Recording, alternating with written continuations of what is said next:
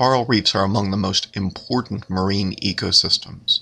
Despite the fact that they represent only 0.1% of the ocean floor, they hold 25% of marine life, including about 5,000 fish species.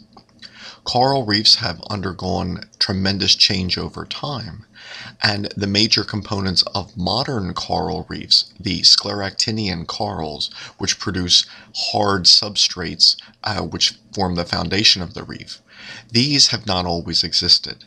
In fact, these corals first appeared in the early Mesozoic era during the age of dinosaurs. Half the history of coral reefs during the Paleozoic era passed before a single member of the modern group of scleractinian corals had evolved. Sponges were the first animals in the ocean and were the first animals to compose reefs, and they were the major components of the early Cambrian reefs. There were different groups of sponges, and a major group were the archaeocyathene sponges, which were predominant members of early Cambrian reefs, but which became completely extinct by the Middle Cambrian. The extinction of this group of archaeocyathene sponges must have had a profound effect on marine ecosystems, given that they were a major component of early Cambrian reefs. The earliest corals had evolved by the Ordovician period, and groups of corals known as tabulate corals and rugose corals became the predominant reef-building organisms through the majority of the Paleozoic era.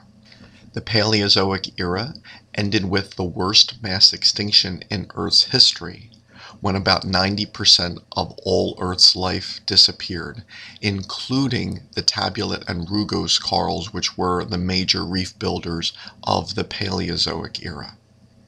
Once again, their loss would have had profound effects on marine ecosystems, which were devastated during this mass extinction.